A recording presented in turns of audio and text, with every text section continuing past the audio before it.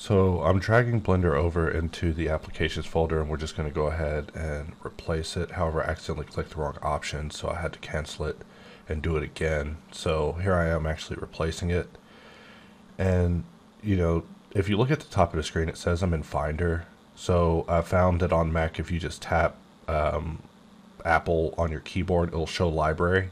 And from library, you can actually go to application support in Blender. So for the purposes of this installation, I'm just going to be renaming my 2.93 folder so that way you can see me install it from a clean installation, that everything's functional in a clean setup without anything extra going on. It's just easier. So of course we got to tell Mac that Blender's cool. It should just know by now. And we'll just wait a moment for Blender to load. It actually took a lot longer to pop up than I was expecting. I guess that's Rosetta for you. So left click search, and the next thing is to go up and get into our preferences. So when it comes to the Mac, I always install these from a flash drive because I transfer them from the main PC to a flash drive and then just stick it in the Mac and test it with each installation. So first is enabling HardOps. The defaults are sufficient when it comes to HardOps. Next is Boxcutter. The defaults of Boxcutter are set up to be optimized. And then PowerSnapping pies, which is just an old classic that I'm just attached to. And then comes the matter of turning off auto perspective, which drives me crazy. And we can just go through our preferences, make sure auto run Python scripts is on in case we use drivers, turn off save prompt so we can close it quickly, turn off load UI so we can load any file in the 2.8 era without old ugly UI. I was just talking about how you open a file from 2.49 and they'll try to put a vertical material panel in front of your face. I mean, a horizontal material panel in front of your face. It's like we used to work like that. But anyways, I close Blender out and I'm just kind of cleaning up things a little bit. You can see the about in the background of the screen, just using a humble little M1. And I was eager to test it out and make sure that Hops was working with this. I always love doing Mac tests, as you know. However, the Mac that I had previously wasn't the most performant, so there's definitely a lot of improvements to be found with this one. So I actually ended up taking this model all the way to Box City, and it was actually quite a fun time. However, the thing about a Mac keyboard for me is that Alt W is actually right by Command W, which will literally end your program's career.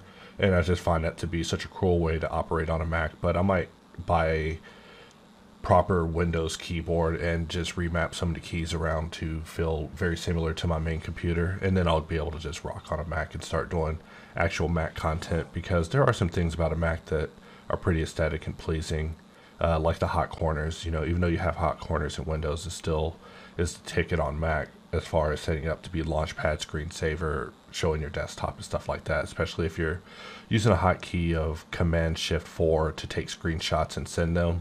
You can just use the hot corners to just jump to your desktop and grab them. But as far as what I'm doing in the video, this is just a rudimentary Box City.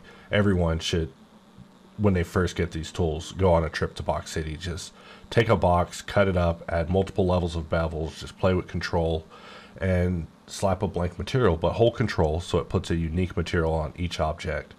And then from here you want to try adding a plane to the floor.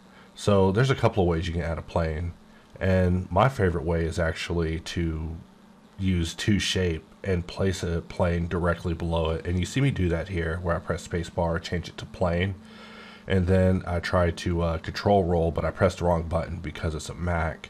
And now I have my plane. I can scale it up by like 80 times and slap a blank material on that as well. And now we're cooking.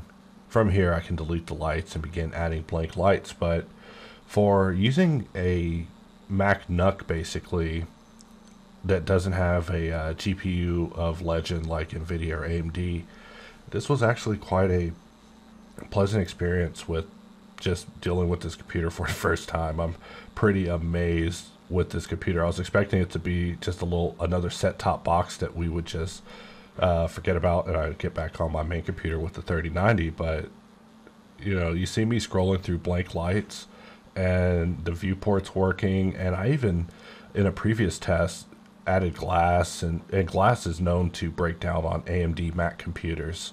So to be able to even do all of this on the Mac in a fluid process, even though I'm using like an itty bitty Magic Keyboard and a vertical mouse, which is the weirdest mouse ever, I was able to pull it off, get it to Box City. So with that, welcome to HardOps. Now you have it installed, and with that, we can wrap up this video, and I hope to see you in future content.